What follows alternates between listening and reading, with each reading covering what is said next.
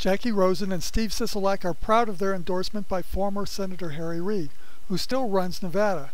But Reid's past endorsements are a rogues gallery of misfits. Good friend New Jersey Senator Bob Torricelli was kicked out of the Senate for his mafia connections.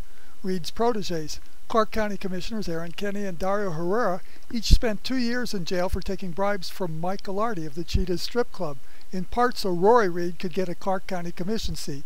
Jim Rhodes was fined for bundling money for Reid, and Harvey Whittemore did 2 years jail time for juicing Reid with illegal bundled contributions. Reid didn't testify in New Jersey Senator Bob Menendez's trial, conveniently acquitted of seeing underage Dominican hookers and Medicare bribes. Reid's Senate Majority PAC is stocked with billionaires worth $93 billion, including George Soros.